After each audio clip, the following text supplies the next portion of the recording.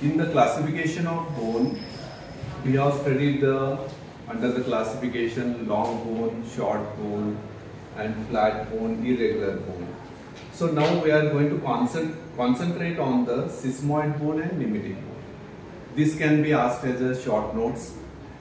So very important thing which is you have to know about the sesamoid bone. So this sesamoid bone, that is a sesame, that is a seed-like. This is a sesame.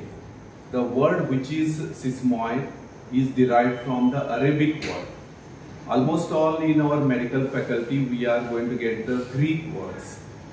So that Greek and Latin words are more included in the medical literatures.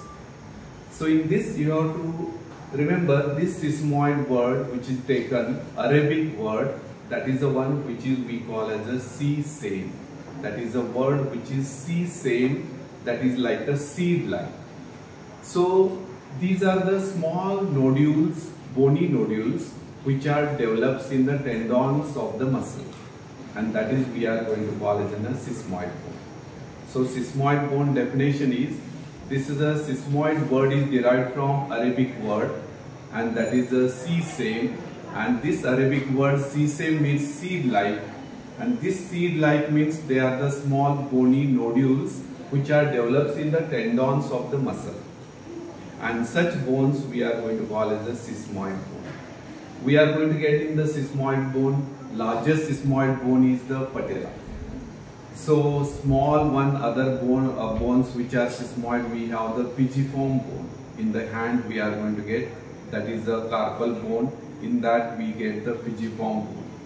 So all these you have to remember in the sesamoid bone. And what is the characteristics of sesamoid? So these sesamoid bones you have to remember, first they are developed in the tendons of the muscle. Then second one, they ossify after birth. Their development takes place after birth. Then third one is they are not having the Haversian system, and they are divided of periosteum. Almost all the bone which is they are having the coverings, the covering of bones is called as a periosteum, that is absent. Haversian system is the medullary cavity, that is a bone main system. Haversian system, that is not available, that is absent. Then they ossify after birth. Then they are developed in the tendons of the, that is a muscle. So these all most important peculiarities or characteristics features of the, that is the sesamoid bone. So you have to remember these sesamoid bones developing in the tendons. So what is the importance there? Where there are tendons are having the maximum during the movements, they are having the maximum frictions. If they are moving, there is a maximum frictions or chances are there. That site we are going to have the this sesamoid bone. So that at the sites of the frictions of the tendons of the muscle, these bones are developed, and those we call as a sesamoid bone. So you have to remember what is a sesamoid bone, how the word is derived Arabic to the seed-like and sesame. Then what is the definition of sesamoid. Then I have told the characteristics or the peculiarities of the sesamoid bone. And what is the example I have given? They are given as a patella and pisiform bone. And these bones, bony nodules, small on the tendons, in the tendons, they are developing. They will act like a pulley. When muscle is contracting and moving, there is a chances of friction. This friction is prevented as these bones will act like a pulley. So that you have to remember, they develop in the tendon because where there is a chances of these tendons or frictions are common. So that to prevent, the nature is given these bones, sesamoid bones in our body to act like a pulley. So this is all about the sesamoid bone. Next important classification which is you are going to get, that is a pneumatic bone. So these are the bones, almost all after studying the short bone, long bone, irregular bone, small bone, these two classification widely you have to explain. That is a pneumatic bone. Pneum means this word which is neem, that is the means air. So that you are going to have the air, that is the air-filled spaces in the bone. Air-filled spaces in the bones, they are found and they are lined by the mucous membrane or epithelium. And such bones we are going to call as a pneumatic bone. And this neem word means you have to remember air. So what is the definition of pneumatic bone? Pneumatic bones are those bones which are having the air-filled spaces in the bone, and these air-filled spaces which are present in a bone and that lines by the mucous membrane or epithelium, and that is we call as a pneumatic bone. So these pneumatic bones are always present near and around the nasal cavity. They are not in the other parts of the body.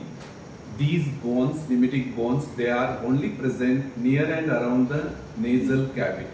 So that these nasal cavities bones, like we have this area, we have the maxillary bone. Then this frontal, we are going to get ethmoidal, we have then sphenoidal bone. Sphenoidal, ethmoidal, maxillary and frontal bones, these all are the important examples of the pneumatic bone.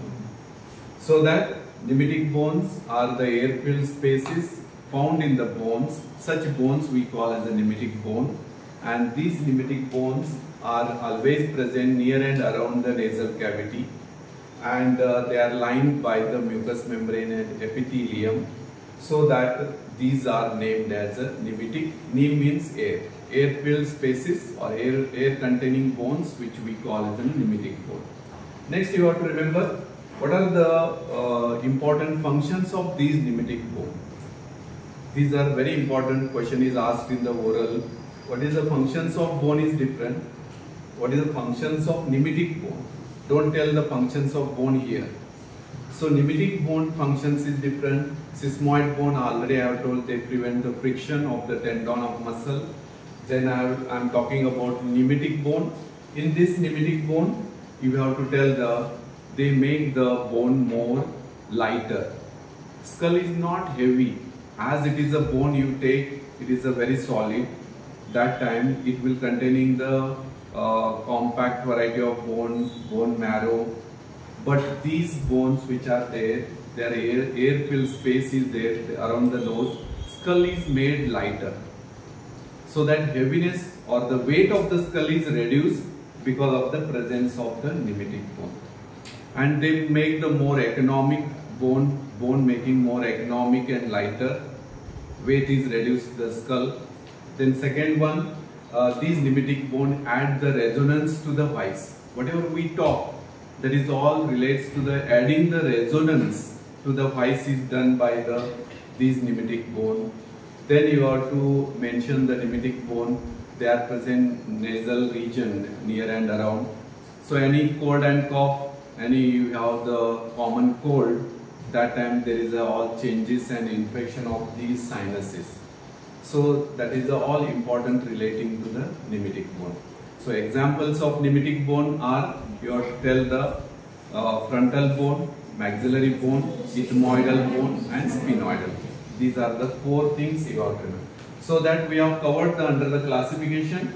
I have left the sesamoid bone detail and pneumatic bone. Other all long bone, short bone, irregular, flat, all we have covered. So this is the one which is you have to remember. The next question which is you have to go further, that is what is the structure of bone. So when we study the all parts, which is you are going to get gross structure, how the gross structure of bone is appears. I have told in the structural classification of the bone, when you take the bone section, when you see the bone in this way, which is you are going to get as a bone on the outer aspect. When you take the section of the bone longitudinally, so you are going to get as a bone that is a structurally looks like this way. So whatever you are remember, when we take the section of the bone, so all that structures we are seeing that we study in the gross structure of bone. So in this we can divide when you see appearance of the bone in this way, then we are going to take the section Then in the section we are going to have the how it appears. We are going to have the most important outermost strong strength of the bone, that is we call as in a compact variety of bone. So you have to remember compact variety of bone, which is on the outermost we are going to get in the bones. Then at the ends, towards the tips and ends of the bone, which is we have in the network like or the we have the, that is the one which is called as a sponge like appearance. Appearance is sponge like, that is not the sponge like structure. It is appearance which is towards the end, and this is we call as a spongy variety of bone, and this both the side we have the compact variety of bone. So this is very important, my dear students. You have to remember when we see the bone, it appears like this. When we take the section, you are going to get the outermost strength of the bone, where almost all is by the compact variety of bone. So you get compact, and we have medullary cavity. Then we have that the ends of the bone, towards the ends, both the end if it is a long bone. Then we have the sponge like structure. So that sponge like structure which is you are going to get, that is a we call as a spongy bone and compact bone.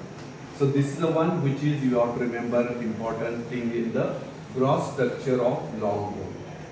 When we see the bone as I have shown here, this cut section, you are going to see exactly as it represents the book picture. So you have to see the cut section here, half is cut and remaining all is shown like a, below this is shown like a normal one. So that you have to remember, when gross structure of bone is asked, you have to write detail about the compact and the spongy bone. And one more thing you have to remember here, the part which is other parts which are we are going to get it. So this is the one which is you have to remember in the compact and cancellous variety of bone. So these two structures which is we are going to see.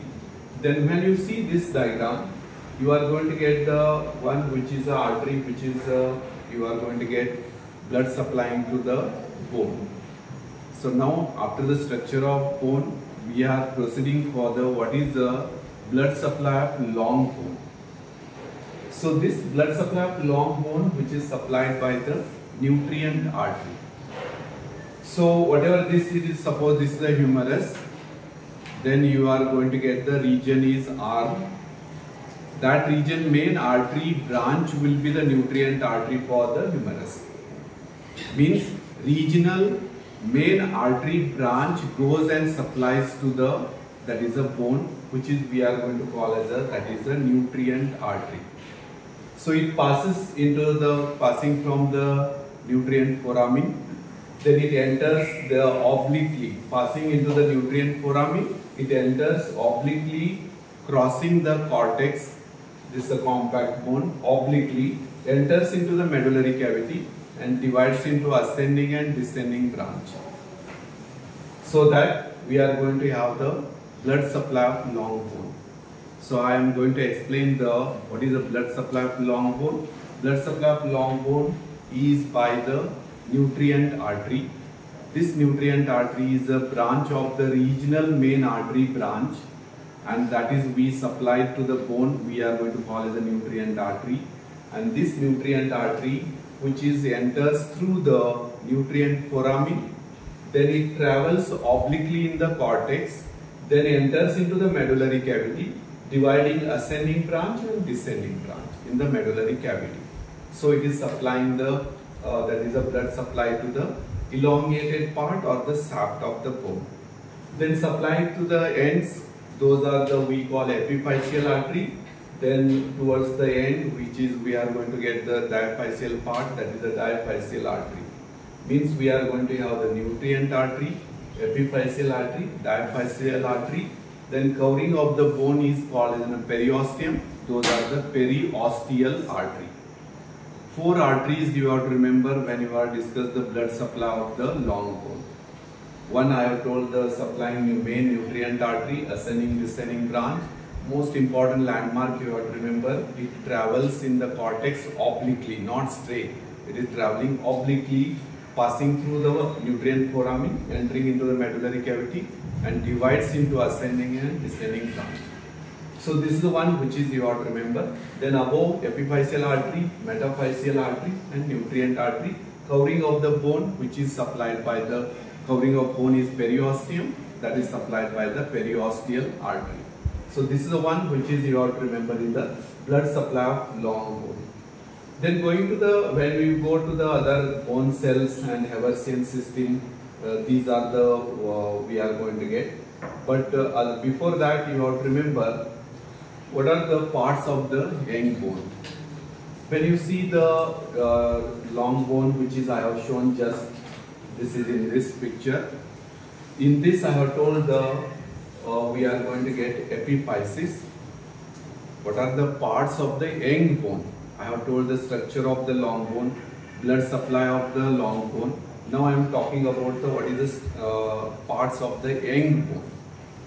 Question will be asked: structure of the bone, parts of the bone, blood supply of the bone, and we get the parts of the young bone. That should not be confused with anything. So we are going to get the epiphysis. These are the tips and ends of the long bone. When you see the long bone, you are going to get the tips and ends of the long bone which are ossified by the secondary centers of the ossification.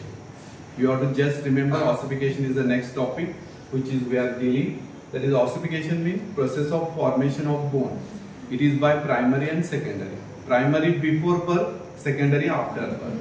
That much you have to remember. Here you will understand the first epiphysis and this part which is we call metaphysis, and this is we are diaphysis. So what is the epiphysis? Tips and ends of the bone which are there and they are ossified by secondary center called as that is we call as epiphysis. Then what is the diaphysis? Elongated or the shaft of the long bone. Elongated shaft of the long bone which is ossified by primary centers, and that is we call as diaphysis. Then we have this region is a metaphysis.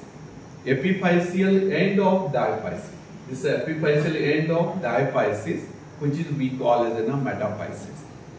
And that metaphysis, this region upper end and the shaft is fused together, and that region where the metaphysis is the zone for the growing area of the bone. Growing zone of the bone is metaphysis. Bone grows not upper end and lower end. It grows at the metaphysis level. That is the ends of the diaphysis. What is the growing zone of the bone? Long bone is, you have to remember, metaphysis. So what is the epiphysis? Tips and ends of the long bone ossified by secondary center. Diaphysis is the elongated shaft which is ossified by primary centers of ossification. Then metaphysis is the epiphyseal end of diaphysis, that is called as metaphysis, and that is a growing zone of the bone. So this is what you have to remember in the structure of the bone. In that we have studied the what are the parts of the young bone. Epiphysis, diaphysis, metaphysis, and this plate which is epiphysis and metaphysis are joined, and that is by the epiphyseal plate of cartilage. Then we have the medullary cavity I have shown in the bone. That is, the medullary cavity is filled by the bone marrow. It is the two types we are going to get. That is yellow and red bone marrow. That is your periosteum. You are going to get covering of the bone. So periosteum. Then we have the medullary cavity. Then I have told the epiphysis, diaphysis, metaphysis, epiphyseal plate of that is we are going to get the cartilage. This is the one epiphyseal plate. So it will be help to join the after the fusion, growth of the bone is stops. Before fusion, you can development of the bone is starts. Means maximum you can increase your height and all up to the 18 to 20 years. Once the ossification center fuse together, then there is no increase in the height of the person. Before that only you have to increase this. Otherwise, once the growth or fusion of the epiphysis, metaphysis takes place, there is no growth of the height in the any person. So this is the one which is mechanism you have to understand in the development of the bone. That is the parts of the young bone. Then after this, you have to remember the few points which is I am going to discuss. In this, you have to remember the most important, that is a part which is study of bones. These are the common terms which are we use. Usually we use the foramen, tubercle, trochanter, all. And these all I have explained. Foramen, which is in the bone explanation, we use these terms. That means you have to tell the opening or the hole. Then you get the fissure, narrow slit it is. It is the opening, small narrow slit which is we are going to get between the bones. Then that is we call fissure. Fossa, it is a shallow depression. How we come across just now, hip bone studying iliac fossa. That is the one which is a shallow depression you have to remember. Sulcus also, it is a groove which is your, this is a narrow slit fissure. Sulcus is a groove which is you are going to get. Meatus, it is a tube-like passage or the canal. Tube-like passage or canal, that is we call as a meatus. So these are the common terms we use when the bone is explained or when we study. Condyle, you get the condyles and trochanters, all those. Condyle, large round protuberance, large round elevated part of the bone which is we call as a protuberance. Facet, we are going to get the flat articular, that is a surface. It is a flat articular surface because other bone has to take articulation. So that we call as a facet. Then trochanter, very large projection. On the bone there is a large projection like it is there. Then we are going to call as a trochanter. Then tuberosity, I have told. In the tuberosity, it is a rounded, roughened projection. How I have shown you the tubercle of iliac crest, ischial spine and ischial tuberosity. They are not the same, they are the different. So that is you have to remember in the tuberosity. So these are the few things which is you have to remember in the terms explanation of the bone. That is okay. So this is what today is my lecture, which is we have discussed the first, that is a pneumatic bone, sesamoid bone with the example. Then I have told the gross structure of the bone, blood supply of the long bone. Then I have told the what are the parts of the young bone. So these are the 4 to 5 small short notes we have discussed in the, that is relating to the bone. Next topic will be the ossification, how the bone develops, that is important. What is the law of ossification, what is the medical legal importance of the bones, that we are going to study.